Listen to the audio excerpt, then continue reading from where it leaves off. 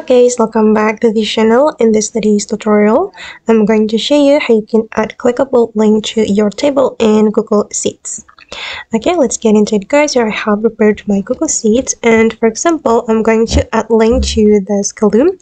And first thing first, we need to choose a cell we want to add a link to, and I'm going to add link to D2 cell right here, and we can go to the more option and choose this icon.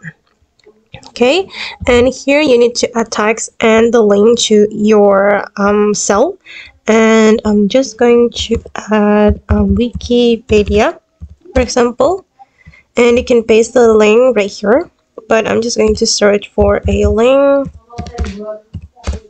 Okay, this one. Okay, and as you can see guys, that the clickable link has been added to this cell, and I'm going to click on this link, and the link will bring us to the website, as you can see. Alright guys, and that's all the way to add clickable link to our table in Google Sheets. I hope this tutorial will be useful for you.